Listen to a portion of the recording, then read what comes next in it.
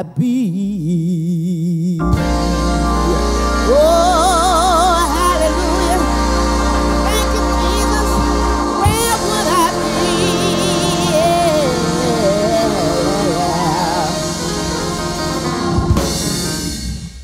Can anybody lift up their hands and give God some praise right where you are? Can you just shout, if it had not been for the Lord who was on my side? Can anybody just look back over your life and say, he brought me through that, he brought me through that, and he brought me through that. And because he did all of that, I will bless the Lord at all times. His praise shall continually be in my mouth. My soul shall make her boast in the Lord. The humble shall hear thereof and be glad. Can anybody say, oh, magnify the Lord with me, and let us exalt his name together? For the Lord is good, his mercy is everlasting, and his truth endures to all generations. Can anybody say, oh, taste and see that the Lord is good? Blessed is the one who trusts in him. Can anybody testify, oh, what a mighty God we serve? Come on, put your hands together and let's give the Lord a hand clap of praise. I want to thank you and praise God for all of you who are watching today. Welcome to Boynton Chapel United Methodist Church in Houston, Texas. I want you to center yourselves as we come together to share a word from the Lord. Prepare your hearts. Center yourselves as we pray like we always do. I'm excited about today. God has a word for you and your family. Let us pray. Gracious God, may your spirit give us strength. Unite us in your truth and love. Help us to show love to others. We pray for peace, for goodwill among the nations, and for the well-being of all people. Oh God, we ask your prayers for the sick, for the hungry, the oppressed, and those in prison. Oh God, we pray for all who seek you. We pray for those who desire a deeper knowledge of you. Open up our hearts to receive you as spirit and truth.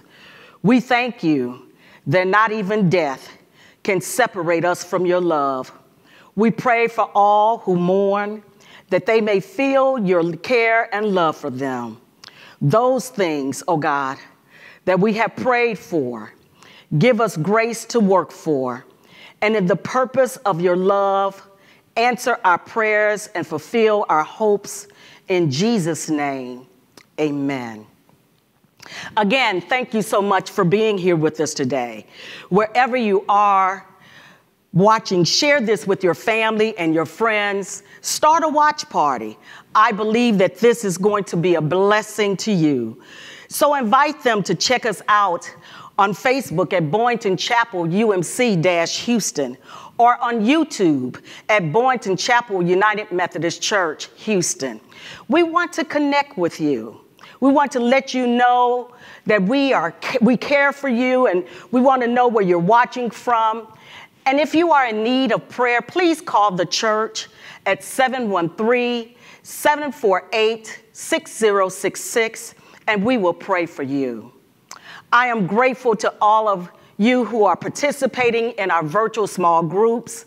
Boynton has some amazing opportunities for you to connect to others, to have some great conversation about where you are in life.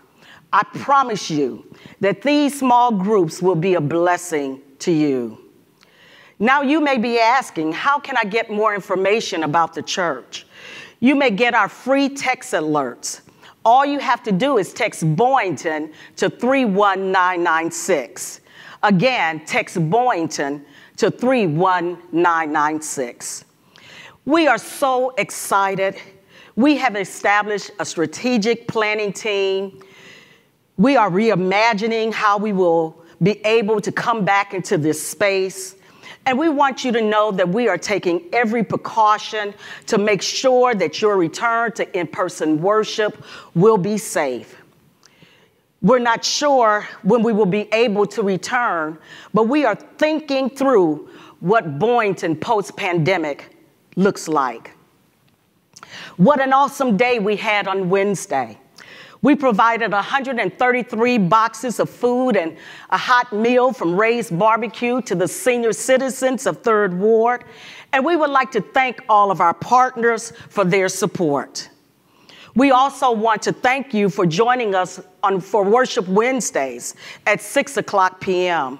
Worship Wednesday is our time in which members of our congregation share with us how God is moving in their lives during this season. So we invite you to tune in every Wednesday at 6 o'clock p.m. We're going to prepare our hearts to worship God in our giving today. We thank you for your continuous generosity, all of the ministries that enable Boynton Chapel to be the hands and feet of Jesus are made possible through your dedicated giving. So we invite you to make a contribution through Zelle at boyntonchapelumc@gmail.com or through Givelify at Boynton Chapel United Methodist Church. Or you may mail your offering to Boynton Chapel UMC-Houston at 2812 Milby Street, Houston, Texas, 77004. As always, we are thankful for your continued commitment to the mission and ministry of Boynton Chapel United Methodist Church. And after the sermon, please stay tuned for our worship and arts presentation of Tide, written and directed by Crystal Ray and starring Jason Carmichael from the Houston Ensemble Theater. Grab your Bibles. I want to read for your hearing Romans 8, 35 through 37. That's Romans 8, 35 through 37. I'll give you a minute to grab your Bibles and prepare for the word. And it reads as follows. Who shall separate us from the love of God? Shall trouble or hardship or persecution or famine or nakedness or danger or sword? As it is written, for your sake we face death all day long. We are considered a sheep to be slaughtered. No, in all these things we are more than conquerors through him who loves us. Church, as our nation continues in a season of extreme instability, I would like to offer you this word of encouragement. You see, I discovered with great assurance and optimism that I am more than a conqueror. You see, church, it is a statement of victory.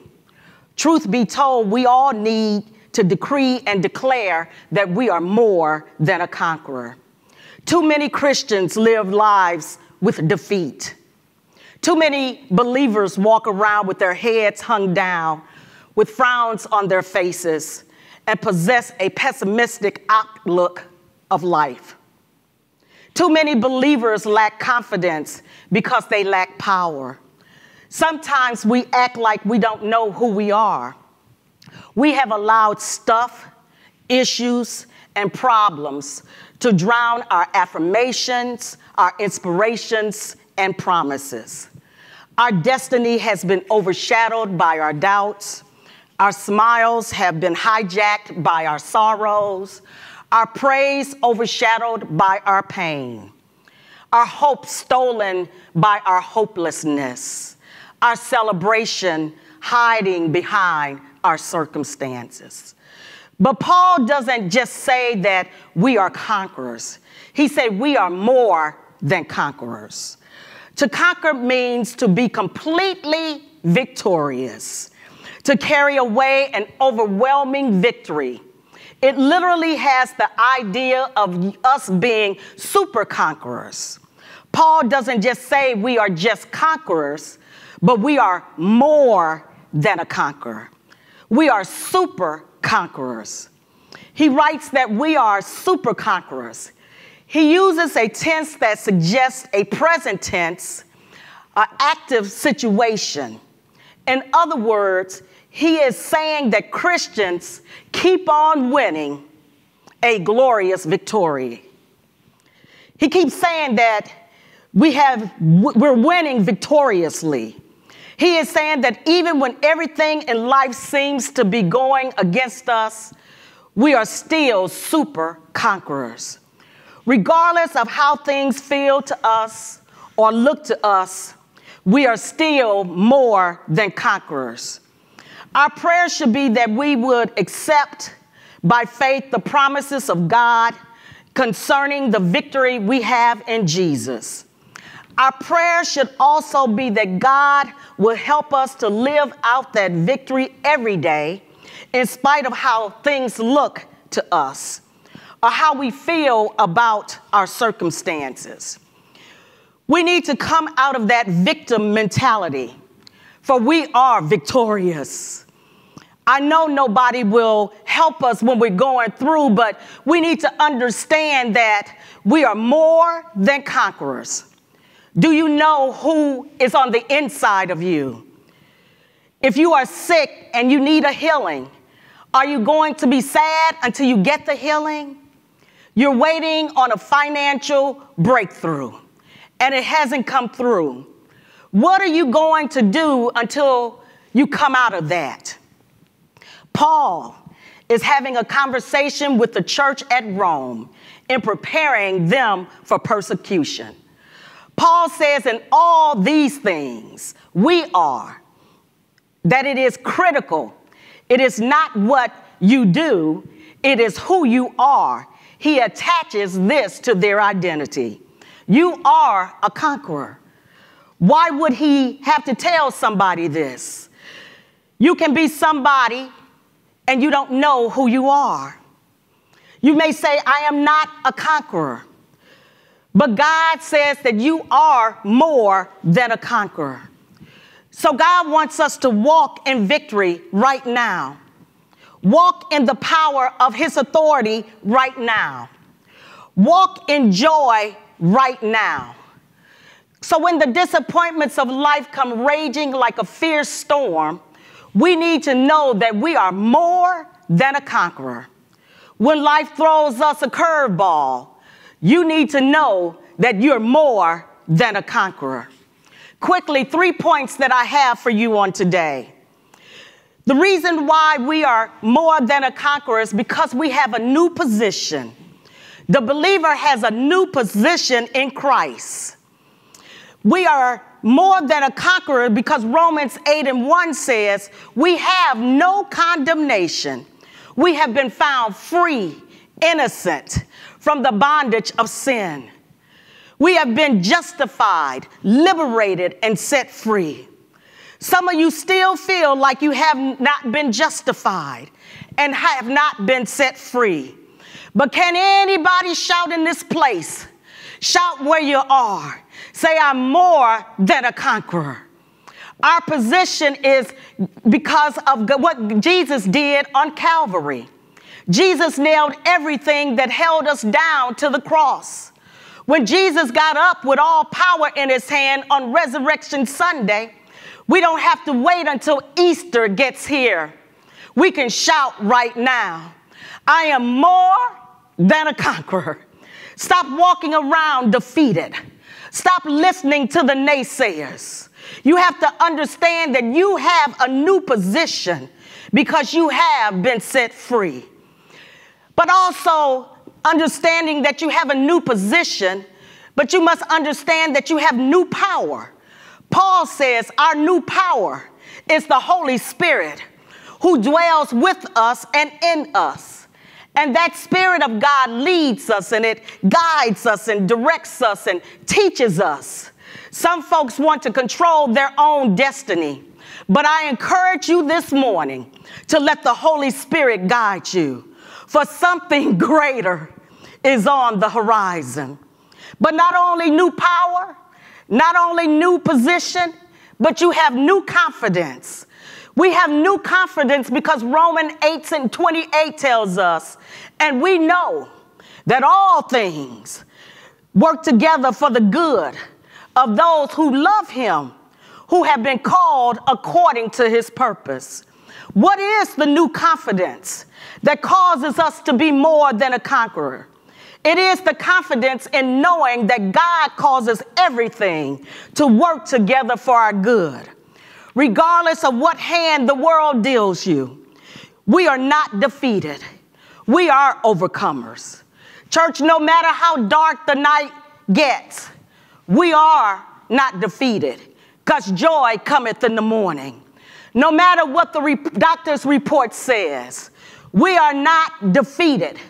For whose report shall we believe? We shall believe the report of the Lord.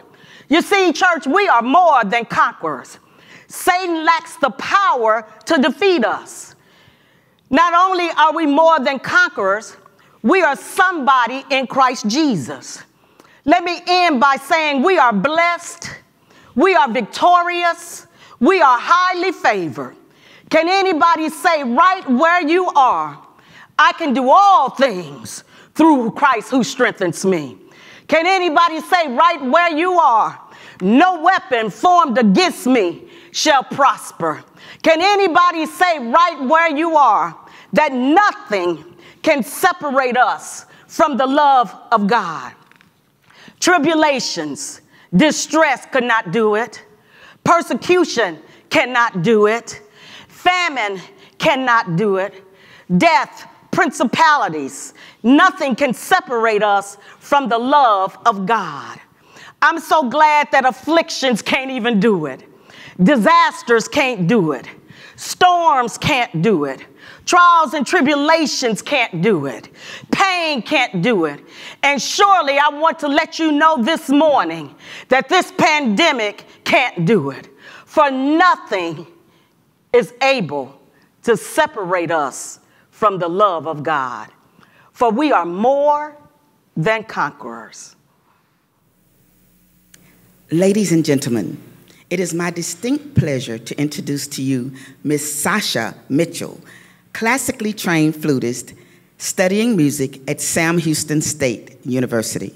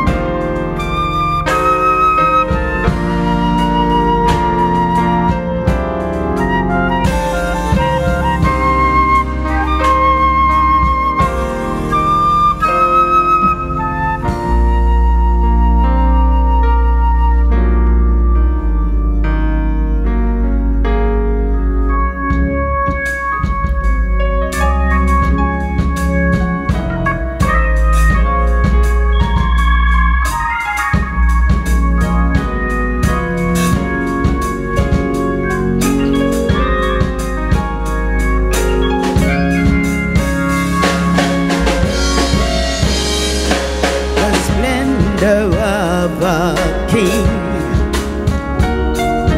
clothed in majesty. Let all the earth rejoice. Let all the earth rejoice. He wraps himself in light, and darkness has to hide, and trembles at his voice, and trembles at his voice.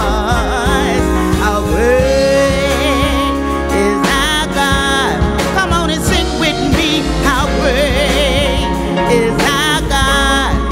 Oh, we'll see how great is our God. How great is our God? How great is our God? Sing with me, how great is our God? Oh, we'll see how great is our God. Then sing, my soul, my Savior God, to thee. How great thou art. Oh, how great thou art. Then sing, my soul, my Savior God, to thee. How great thou art. How great thou art. Yes, how great is our God. Come on and sing with me. How great is our God? Oh, we'll see how great is our God. Come on and sing with me. How great is our God? Sing with me. How great is our God? Oh, we'll see how great, how great, how great, how great, how great, how great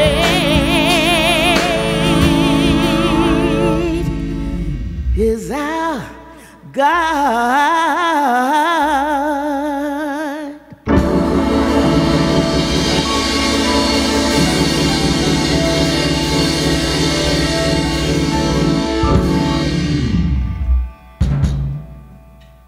This little light of mine, I'm gonna let it shine.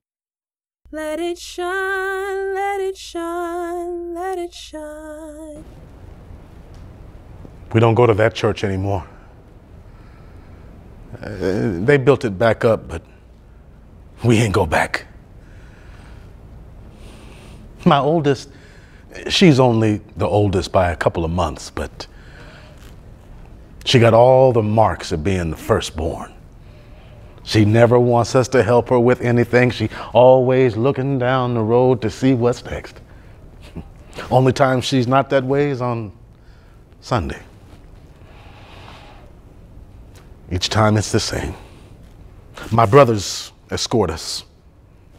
One stands out on the street, the other stays at the door, and the other comes in the sanctuary, but he stays at the back. It's been that way ever since the bombing. No convincing them otherwise. So, we go. But I don't want to. I don't want to be sitting in nobody's pew. I don't want to be singing. I don't want to be preached at. And I tell my wife and baby girl to go to the bathroom before we leave. Because if you find you can't hold it, there's no going here. We just get up and we go home, that's all. And they don't fight me on it. They're scared of the bathroom too. Which usually means we leave most times during the altar call, which be another 2 hours long anyway. I don't want to go. The only reason I do is because the last time I didn't, I lost the ocean. What a man do if he lose the ocean and dry land? So I go, but I don't want to. And that's why I thought my baby girl was holding my hand. So it's about 3 or 4 months been going into this church, leaving early like we do. And just as we step over the threshold onto the sidewalk, I hear her breathe out. So I think back over the whole church service, and I realized that she was holding my hand for the whole 2 hours. And as time went by, she was squeezing it harder and harder, and she was crushing me. I know this because every Sunday for about an hour after service, my hand is throbbing. She crushing me because she's holding her breath like she's underwater.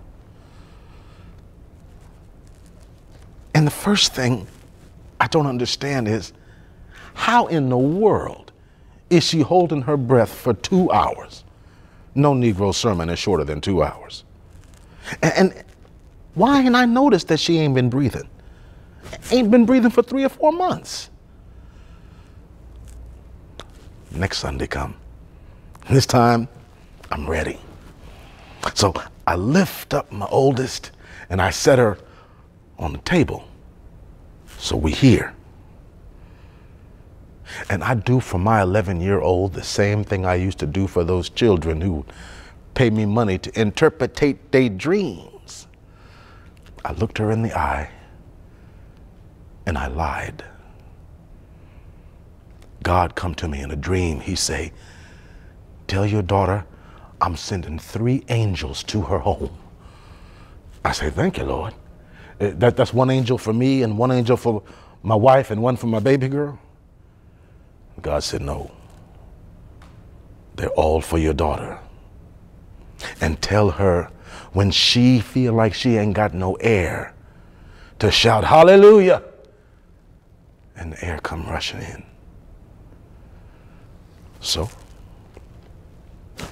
we walk into this little church, sat where we sit, and my oldest holding my hand. And she's starting to squeeze it tighter. And I look and I see she ain't breathing. So I say, look, there go one of them right there. Now I look in the corner where ain't nobody standing. I say, see him? He's a big joker. He taller than me. And she squint. And she's wringing the life out of my hand. And it's real quiet because they praying over the communion. And she lets out a roar from the bottom of her little soul. Hallelujah. And the place was stunned because Negroes got a time and a place for hollering. They like to wait till the organ be playing and the choir be singing, the preaching is high. But my baby girl is roaring. And a couple of folks ran out the building thinking it was going to be bombed. And she's steady roaring. And the ushers are making a beeline because ushers got control issues. And I wasn't going to let her fight for air by herself. So I stood up and she jumped up on the pew. So she almost as tall as me.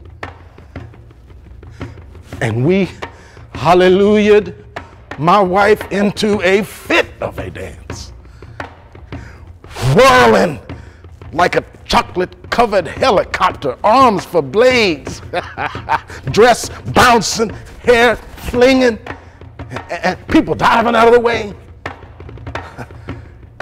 It was so much noise that my brothers rushed in, ready to kill every Negro in the place.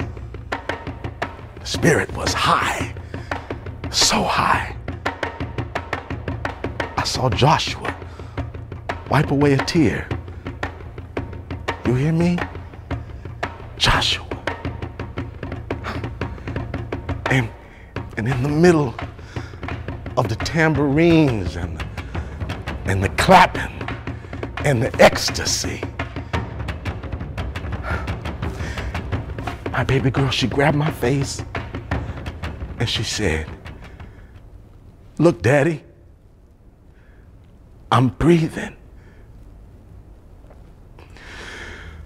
This little light of mine, Hallelujah. I'm gonna let it shine. Hallelujah. This little light of mine, Hallelujah. I'm gonna let it shine. This little light of mine, I'm gonna let it shine. Let it shine, let it shine, let it shine.